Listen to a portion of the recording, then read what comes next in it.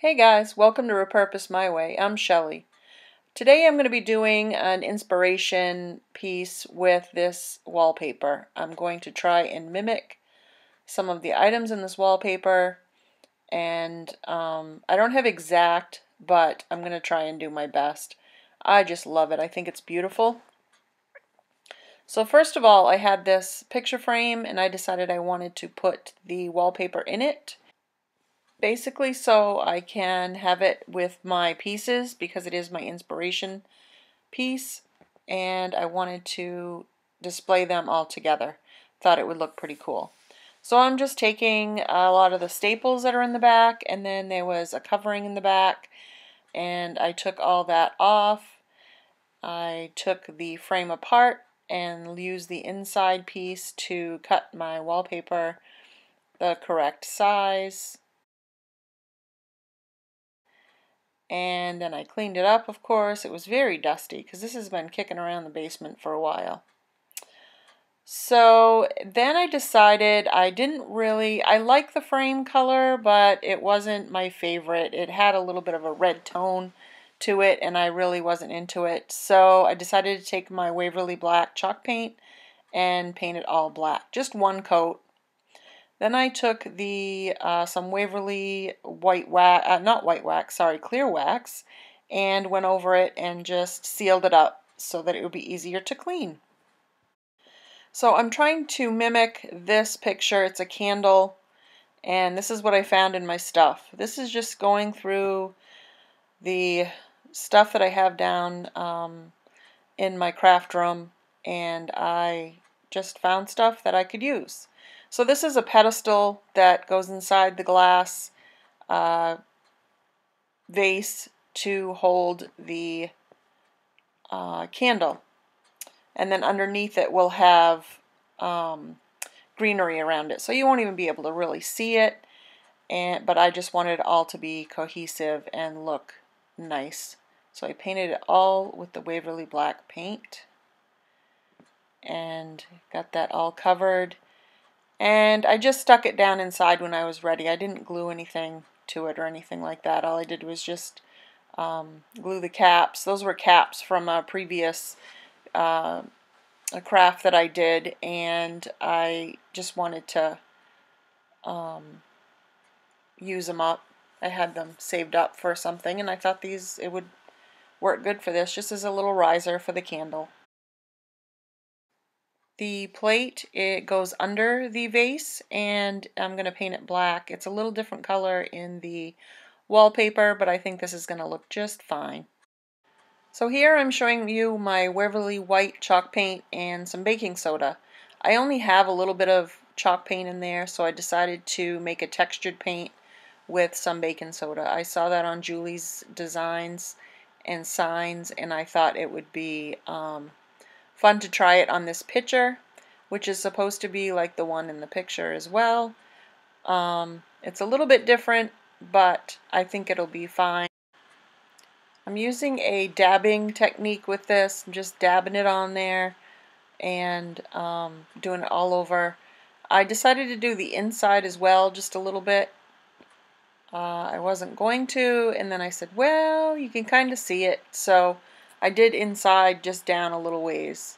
It is going to have some lilac flowers in it, so you're not really going to be able to see in it, but I thought it kind of finished it off nicely. So I did a little bit inside, and then in the little spout there, you see I went inside that too.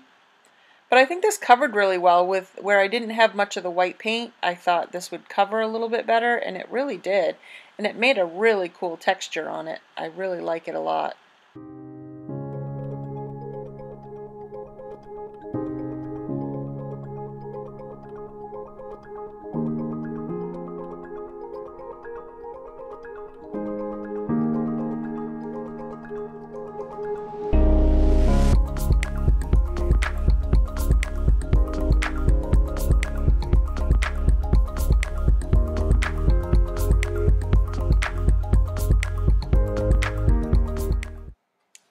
Alright, so after I did all that, I took a little bit of black paint on a brush and just went around the edges and highlighted with the black paint.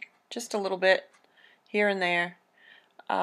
In the inspiration picture, it had spots of black here and there. It also had like a crockery stamp on it. I don't have any crockery stamps, so without getting too deep into my stash and trying to find something that would work, I decided to just give it a little paint job and some black here and there and make it look a little bit distressed here and there. So I think it came out really cute. I really like it, especially with the textured paint. It really stuck very well.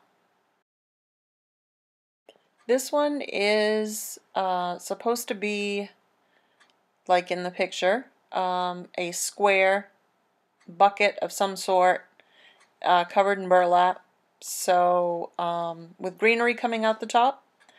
So I had this tin and I said, well, I think this will work, and it also will work for the riser for my pitcher because it needs to be a little higher like in the picture or of the wallpaper.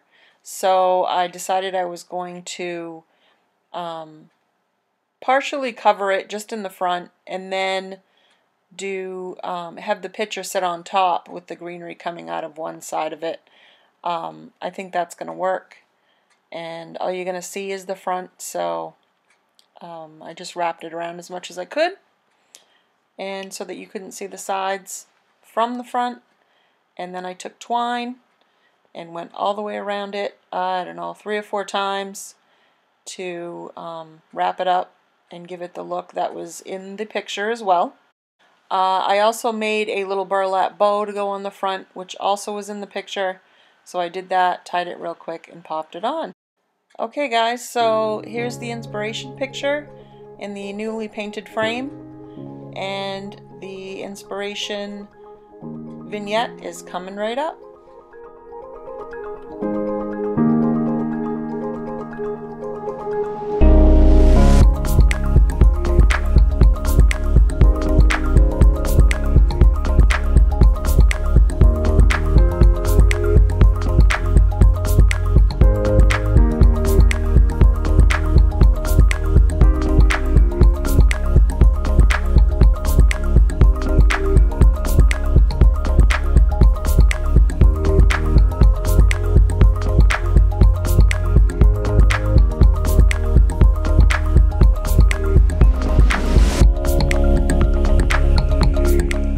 Well, what do you think, guys? It's similar.